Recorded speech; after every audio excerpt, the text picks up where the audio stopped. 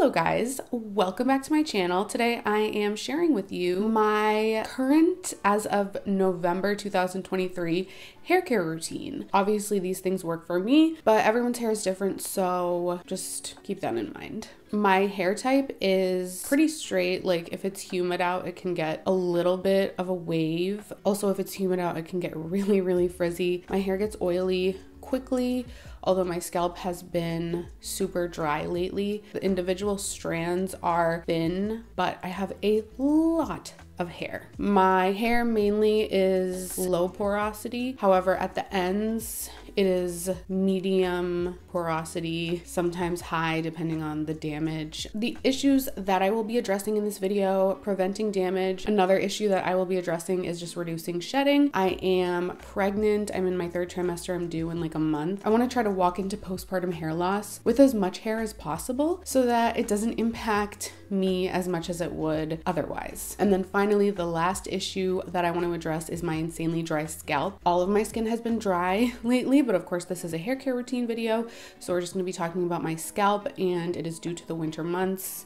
I have been experiencing an insane amount of flaking and itching. I hope you guys can't see any flakes as I'm sitting here filming this. Before we jump into the hair care routine, let's just quickly discuss the Peak Life Radiant Skin Duo. I know we're talking about hair today, and this is called the Radiant Skin Duo, but just bear with me because this combination does wonders for your hair in addition to your skin. First up, we have the BT Fountain, which is like a hydrating elixir for your hair. Inside the sachet, you will find clinically proven ceramides that work wonders for damaged, brittle strands. They are like the architects of your hair. They help your hair to maintain its structure and strength. And like all supplements, it's recommended that you speak with a doctor before taking the BT Fountain if you are pregnant. The other product that we have is the Sun Goddess Matcha. This matcha is packed with chlorophyll and antioxidants. The antioxidants help to increase blood flow to your scalp, which helps to promote healthier hair. And making these is so easy, so I'm just gonna walk you guys through that right now. So you just tear one of the sachets open, you pour it into your water, and you mix. You can use hot or cold water. These products actually undergo quadruple toxin screening just to ensure that you are getting the cleanest, purest ingredients in your products. They also taste delicious, which is very important. I just want to share this with you guys. If you click the link in the description of this video, you will get 15% off of your order, and you will also get a free drink frother to help like mix the BT Fountain and the Sun Goddess Matcha. You will also get a free cup to help make your drinks. Thank you again to Peak Life for sponsoring this video, and let's move on to more of my hair care routine. First, let's discuss my pre-wash treatments. So this incorporates oiling using a serum on the ends as well as a repair treatment, Olaplex. But first, let's talk about oiling. Right now, I'm using castor oil, Mielle hair oil, which has like rosemary and mint ingredients in it.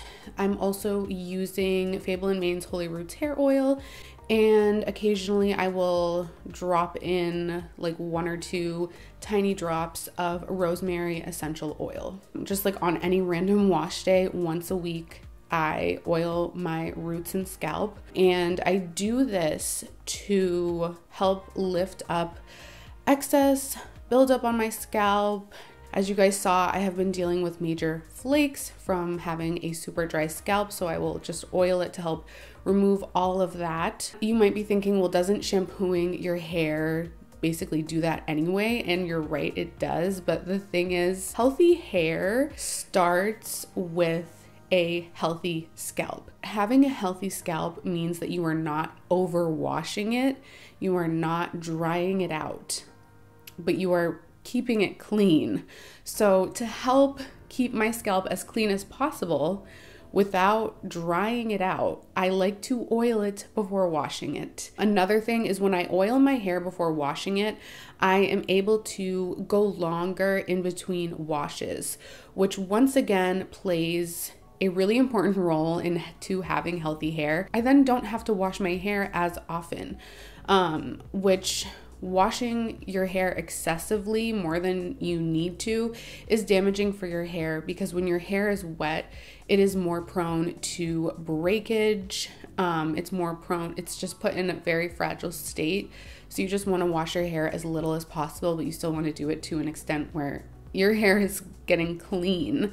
And then obviously being able to go longer in between washes is helpful for my roots and scalp, because then my scalp is not getting drier than it needs to be from the use of shampoos. I know a lot of people oil their hair for the benefits of the oils. I use the oils that I use for those benefits, which can help to promote hair growth and just maintain a healthy scalp. But the main reason that I oil my hair is to help promote a healthier scalp by keeping it clean and hydrated. I oil my hair by dropping the oils onto a plate, massaging them into my fingers from the plate, and then massaging my scalp. And I'll just go back, gather more oil, continue to massage my scalp until the oils are gone. Side note, I am very out of breath, so I apologize if I sound like I'm running like a marathon in this video. Something that I've been doing to my hair before washing it that is a part of the pre-wash treatments,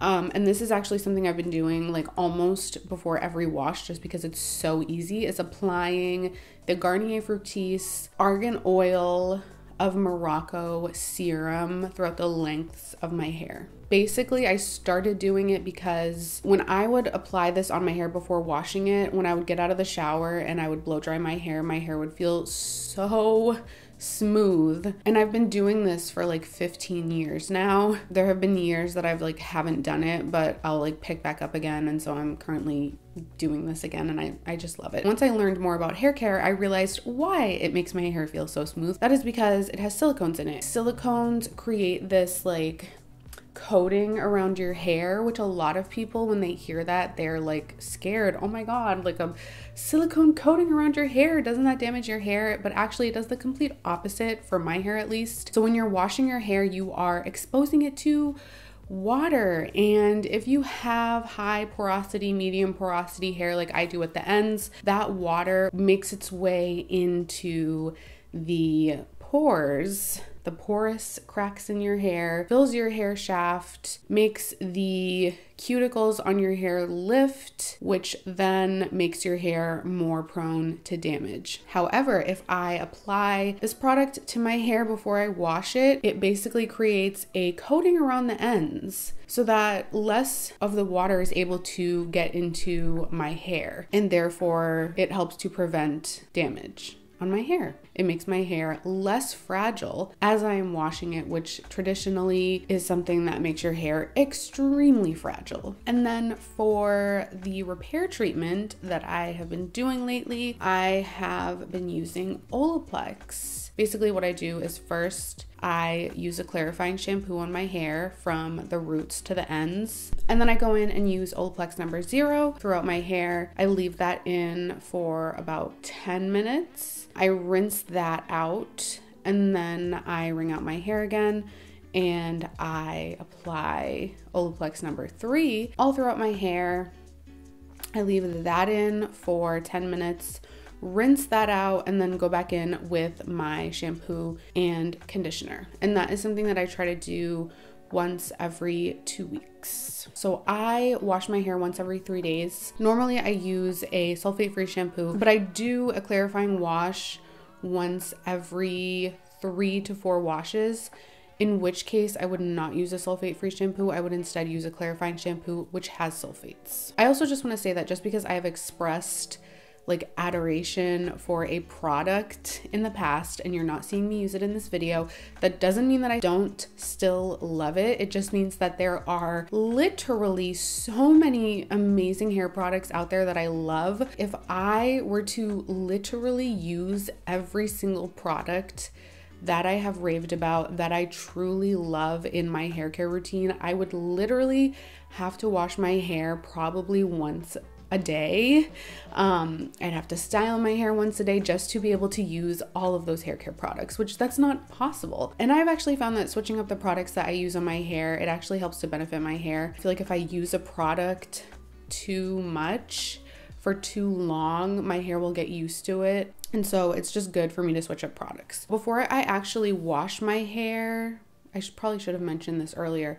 Before I oil it, before I wash it, I always brush my hair out with a bamboo hairbrush. I use this to spread out the oils from my roots throughout the lengths of my hair. So then when I go to wash my hair, obviously I'm still gonna have a lot of oils on the roots, but they're not as concentrated on the roots as they would be if I had not used the bamboo hairbrush. The sulfate-free shampoo that I have been using recently is the Olaplex No. 4 Bond Maintenance Shampoo.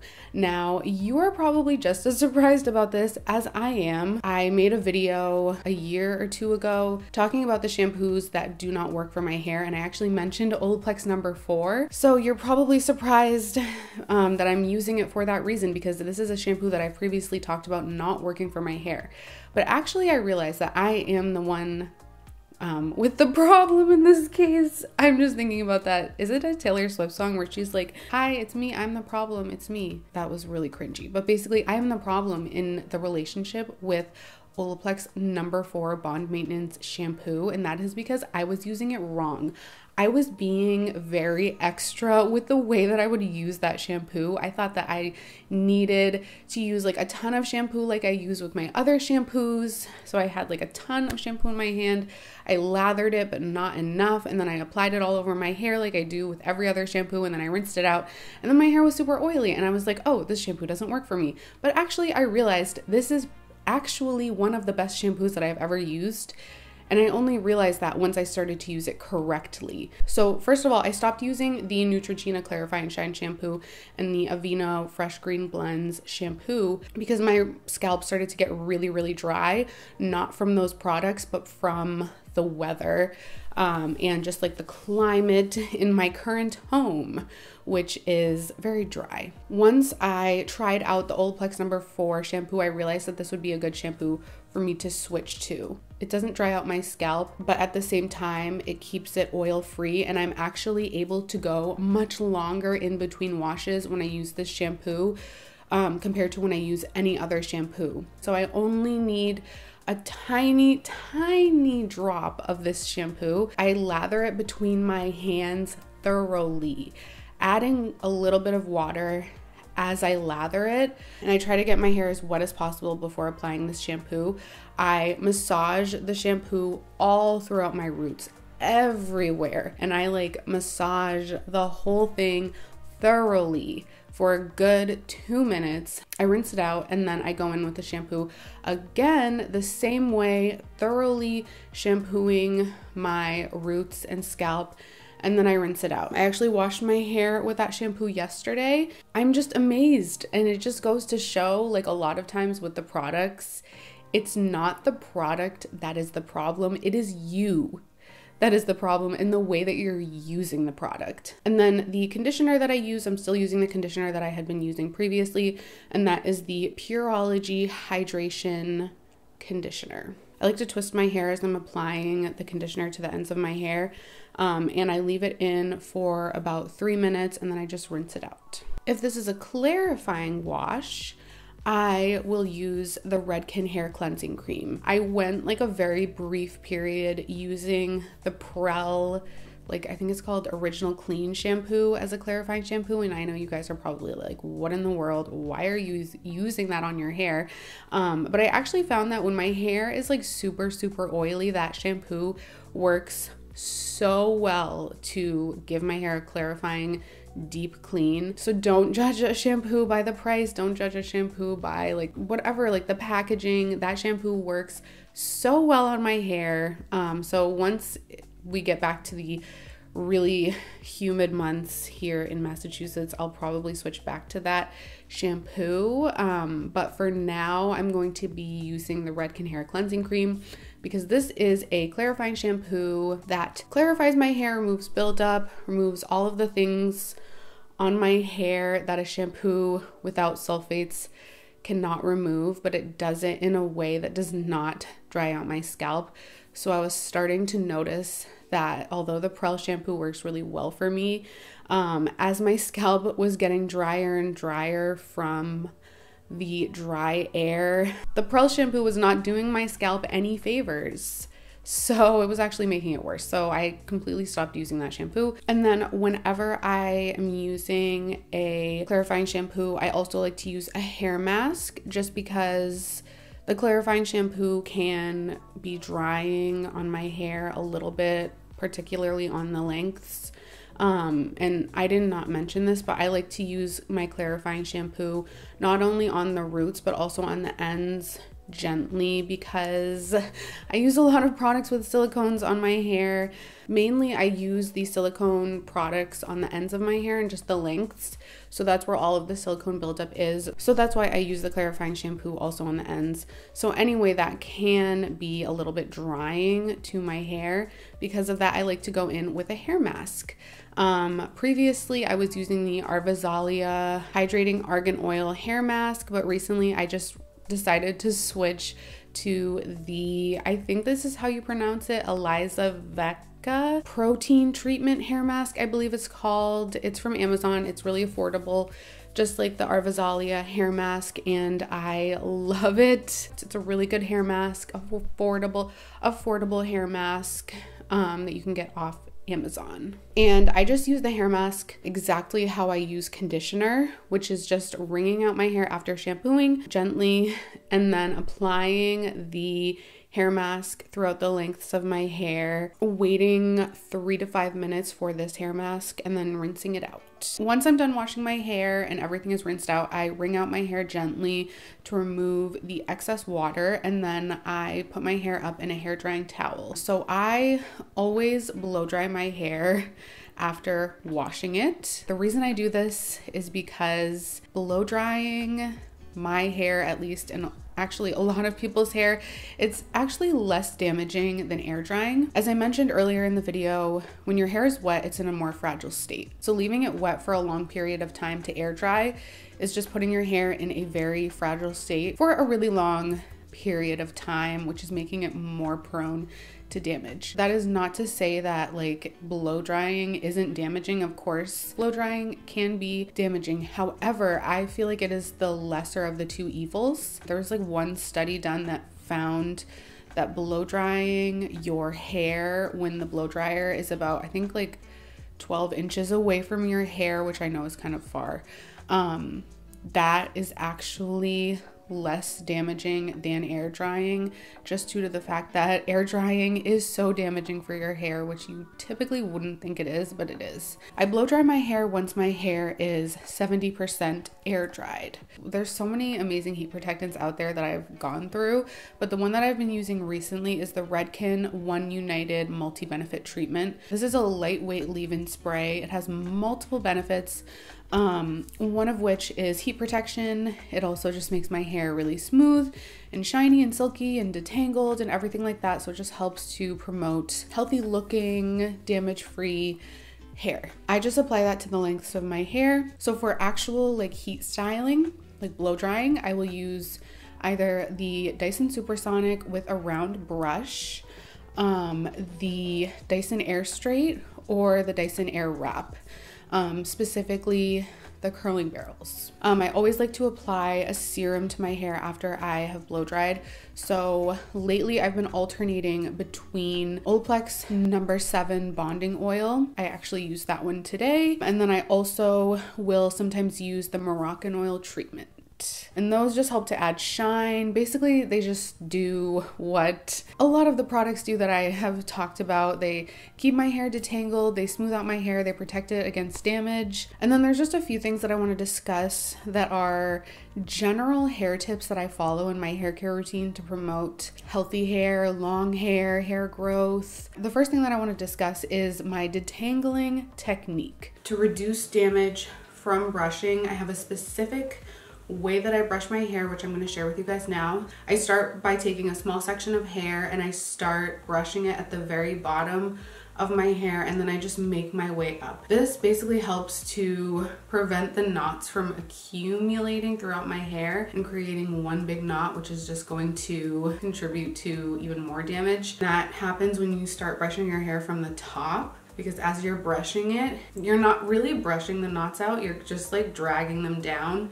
Then when you get to the ends of your hair, there's just one big knot. Brushing through that knot is really going to damage your hair. So starting at the bottom, making my way up in small sections, that helps to keep everything detangled. Also, as I've mentioned in this video, just making sure that I'm using silicones, because silicones really help to detangle your hair and make your hair just more manageable, which makes it less likely that it's going to get knotted, which makes it less likely that you're going to experience mechanical damage from brushing on your hair. Another thing that I do in my hair care routine to prevent damage and to just preserve my hair and protect it as much as possible is I put my hair up in a protective hairstyle. If I'm not filming for TikTok or Instagram or YouTube, whatever, my hair is up in 2 French braids or like a loose bun in the day. Like I literally leave my hair up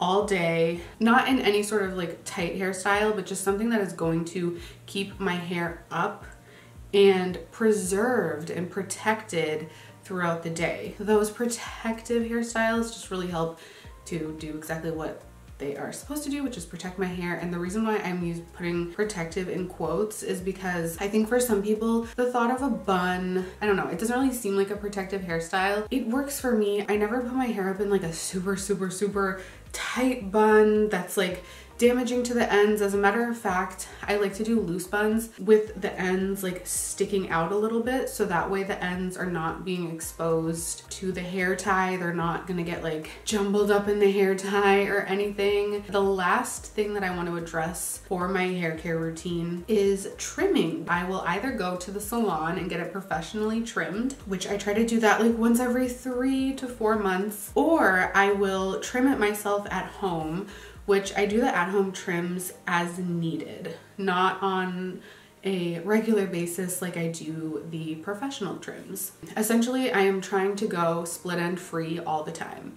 If I notice any split ends, they immediately get cut, and I've just noticed that this helps to prevent further split ends, because then my hair is not getting damaged as easily. My hair is not getting tangled as easily because the ends are smooth, they're not rough, they're not prone to tangles. And thank you again to Peak Life for sponsoring this video.